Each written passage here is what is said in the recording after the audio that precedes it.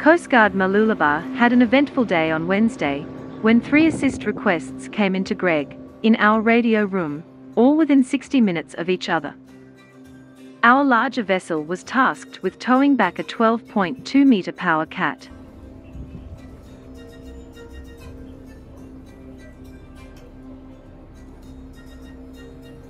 This vessel had steering issues and required us to set up a bridle tow. The tow and raft into safe harbor was effected safely and without drama.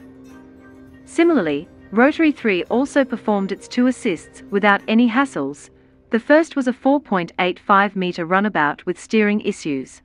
The second was a 5.9-meter center console towed back from the Bar 1 banks.